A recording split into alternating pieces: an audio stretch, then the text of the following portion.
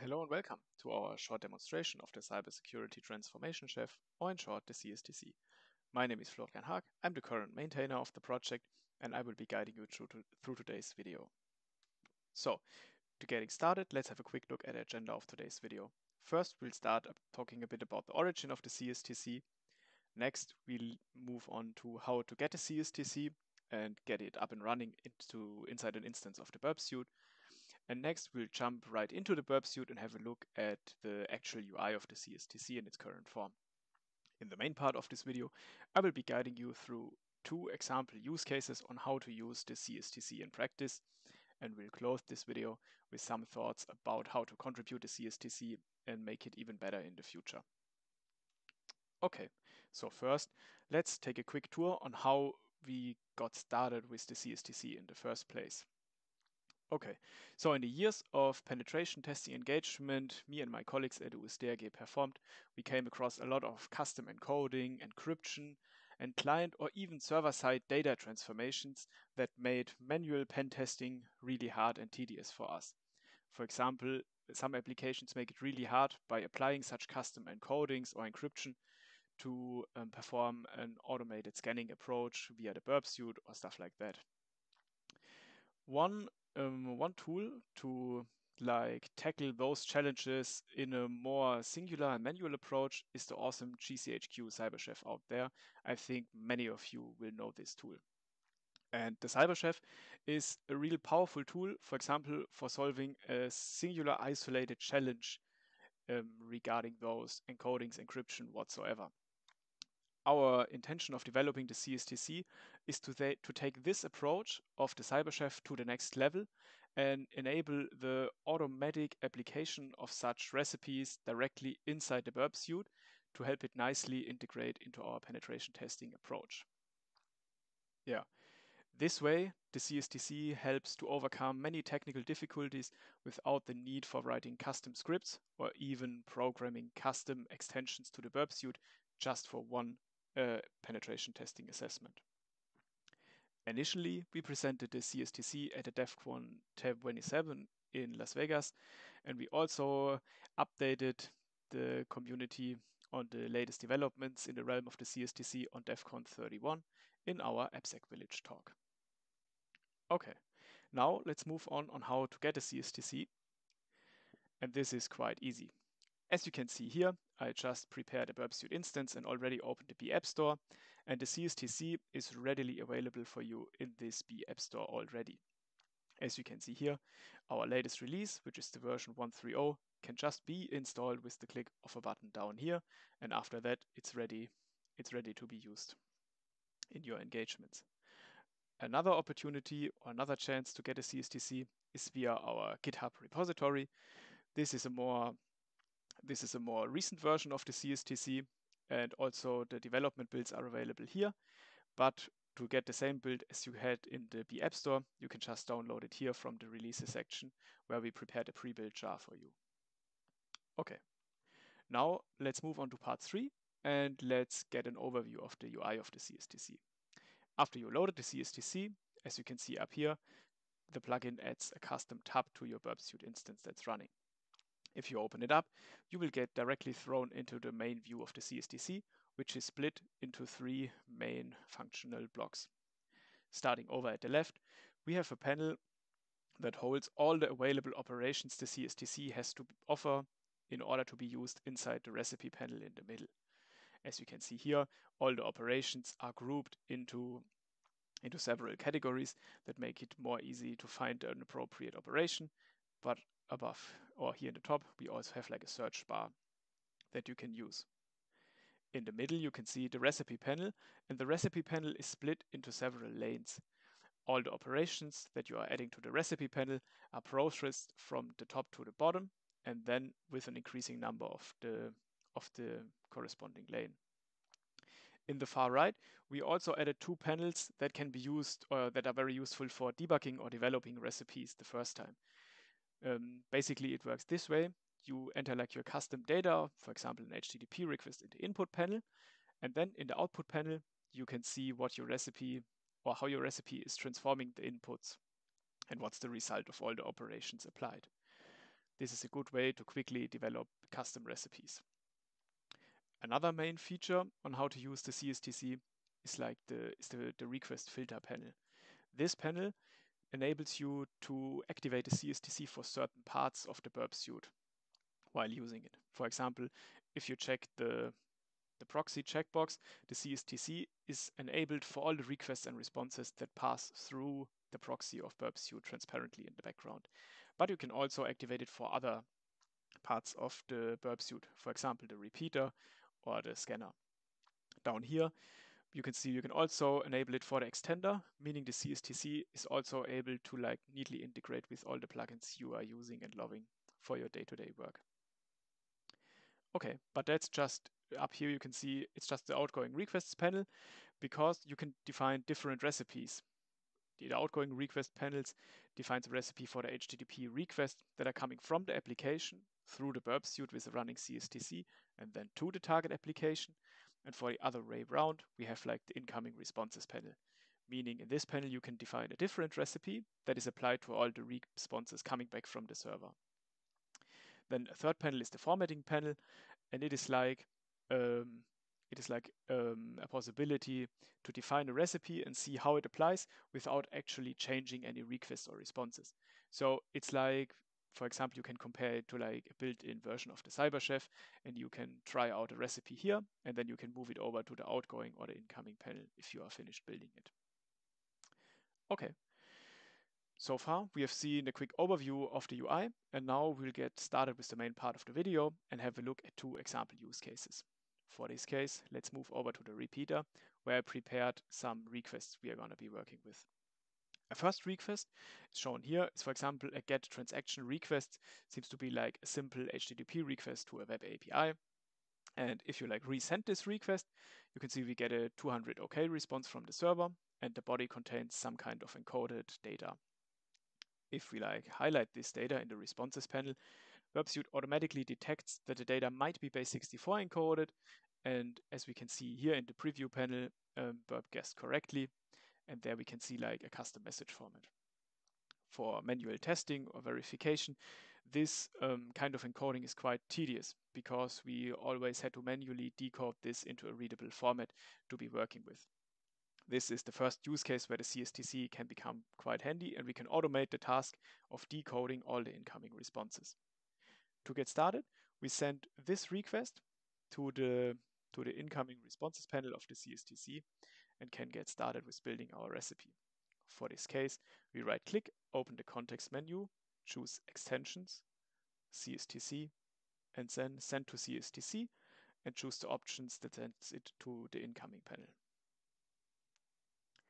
After we have done that, we can move over to the incoming panel. And as we can see here, the input field now got populated with our HTTP response we saw in the repeater just a few seconds ago. As currently we have no operations defined in the recipe panel, input and output are the same. So to get started, we need to get rid of all the HTTP headers and just to extract the body. In order to do this, the CSTC defines extractor operations, and here also the HTTP body. So after applying this, you can see in the output panel, all the HTTP headers got removed and we are just left with the actual HTTP body we are interested in.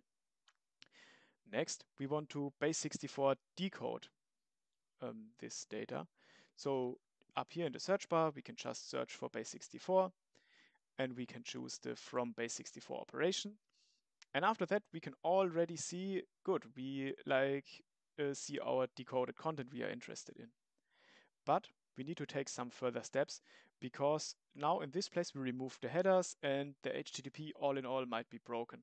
So if this API would be consumed by, for example, a web application in the browser would not be able to understand this HTTP response any longer because we removed some vital headers that are needed for the HTTP protocol to work. For this case, we can take some intermediate step and store this result of our first lane into a custom variable. So we just choose this operation. We can define a custom name. In this case, we name it just body. So now to have a look if our operation worked, we can just go to the button up here. And as we can see here, a variable named body was defined and is already populated with the values we are interested in. Okay, to add it back in the original HTTP response, we can just use the inverse operation of the extractor for the HTTP body we used before and go to the setter category, choose HTTP body, and now we have to define the value we want to be using. Variables in the CSTC are referenced by the name, prepended with a $sign. After we did that, we can see, okay, our output is looking great already. We have like the HTTP header spec, and also the body is now base64 decoded. Currently the content type is defined as text HTML, but what we can do also, or what we can also do is like we add a custom header to it, and therefore we can say like, okay, we want to take the content type and set it to application JSON. So as we can see here, the header got replaced, and now even BurpSuite knows how to pretty render the data we got back from the API. Okay, to see it live and working, we go to the filter panel and we activate it for the repeater. If we now move back to the repeater and we just resend our HTTP request, we can see, great, our recipe is working, and now we have a clear text view of the data we got back from the web server. Okay, we can see here the API seems to deal with some simple financial transactions. Those are referenced by a transaction and card number. We also have like a date on which time the data was entered, and we have like a simple amount. Okay, moving on to the next endpoint. As we can see here, this is not only a GET request, but a POST request. Corresponding with the name, it seems to implement some kind of search functionality. And as a transaction number and a card number is given, these are the values we can search for in the whole list of transactions we saw before. Okay, so as we can see, on first resending, we just got a body base64 encoded. If we now resend it, our recipe automatically got applied. And now we can see, okay, it's also working here. And we just found one entity or one transaction in total. Good. So the interested or the keen pentester would now try, for example, some injection vulnerabilities. So if we, for example, are able to tamper with the transaction number to, for example, trigger an injection vulnerability like SQL injection. So if we now go here and, for example, we add one jar to it and resend it, okay, we get like a message that our checksum is wrong. The checksum must then be this integrity value down here. And okay, this also is another problem for us, because if we are manually tampering with the payloads or with each of those two values, the response will not be valid and not processed further in the backend. If you now want to perform some manual testing or also some scanning with the built-in burp scanner, this could be a huge issue, because you have to manually recalculate the integrity sum for each payload you are sending to the server. Okay. Now, in a penetration testing engagement, it would be useful to just ask the customer on how this mechanism is implemented. And in this case, we already know, or we know that the integrity sum is calculated by just appending the transaction number and the card number and calculating the SHA-1 hash of each of those values. As we know that, we now are able to build a custom recipe inside the CSTC. To do that, as before, we send a request over to the outgoing panel, because now we want to build a recipe for an HTTP request. Moving over to the outgoing panel, as we saw before, now the input value got populated. Now I want to show you another great feature of the CSTC, which is the possibility to load and save existing recipes. For this case, I already prepared one, and we can select it from the file system of the local machine. All the recipes are just stored as plain JSON files. Okay, after you load it up, we can see, okay, we got a new recipe, all the lanes got populated, and I will quickly walk you through on how it works. For this, in order to get a step-by-step view on how the recipe is working, we can also, similar to the CyberChef, disable some of the operations.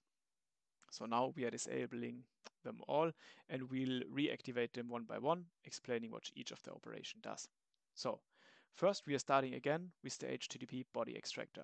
As you can see here, as before, all headers got removed, and we are just left with the HTTP body of the request.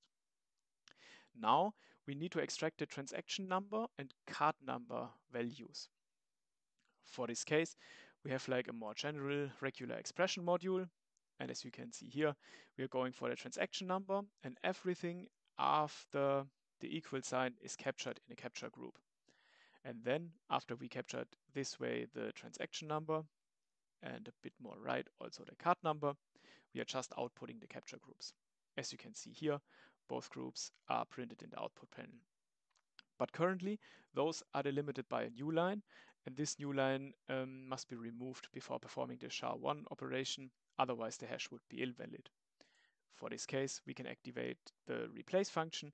We are just taking \n, which is the regex value for a new line, and we replace it with nothing. So down here we can see both values are concatenated now. We can activate the SHA-1 functionality, and as we can see here already, now we are getting the SHA-1 hash, and this hash is the same as in the original HTTP request we saw. So we know our operation we performed is correct, and we can now calculate the hashes on the fly while testing the API. What is left to do is to just store the value in the variable store, and then we also add it back as a HTTP post param to the body. Great. Now the only thing left to do is just to activate the recipe for the repeater, and then we can move back here. So just to verify that everything is working, CSTC is running, and yeah, we can see the endpoint is still working, but this is the easy one because we are using the same data as before. So just to perform some simple tests, let's try to search for another transaction. For this case, we can move back to the first request and select the transaction number and paste it into here. And then we also take the card number over. Okay, so now both values got entered. You can see here we have not changed the integrity sum yet, but the CSTC also adds a custom tab to the message editor here to give you like a preview of what's happening after all the recipes have run. And as you can see here, now the integrity sum is changed, and we can verify it by just sending the request, and now we get the details of the new transaction. So all in all, our recipe is working, and we can now start testing for our injection vulnerabilities, which we wanted to do in the first place. So let's just enter a single quote and send a request, and we can see, okay, we provoked an internal server error. That seems to be interesting. So just add a simple payload, a simple OR payload that should return us all the transaction if it is passed in securely in the backend. And after sending the request, we can see, neat, we found the SQL injection vulnerability, and we're now able to exploit this vulnerability by using the CSTC. Great.